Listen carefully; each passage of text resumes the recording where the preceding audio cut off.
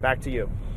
The freezing temperatures have put one water supply in jeopardy. Frozen lines and leaks are creating some serious problems in Stanton. Lee Searcy continues our Storm Tracker team coverage in Powell County. The temperatures are definitely higher than they have been. Still, would you want to do this job?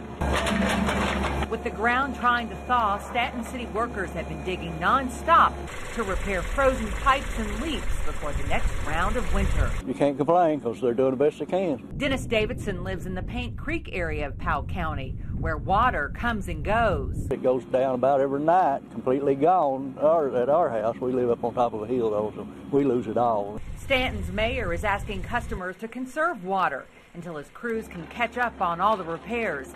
He says 2 of the county's water tanks are only a fourth full. There is no reserve. It's been bad. It's been cold, though. The local laundromat is seeing an uptick in customers. Over the weekend, there was a line outside the door. It's been busy like yesterday, and it's picking up this afternoon with people coming in and doing their laundry due to their pipes like being frozen, not having enough water pressure at home. But the local car wash is temporarily closed for business due to the water shortage. Those living with the shortage hope it's short-lived. They know city workers are doing all they can. They've done well. They've been out here about every night for the past week or so. I've seen them out here patching a hole here and a hole down the road. Covering the news in Powell County, Lee Searcy, LEX 18 News. If you live in Powell County and lose water or water pressure, contact the city of Stanton immediately to report it.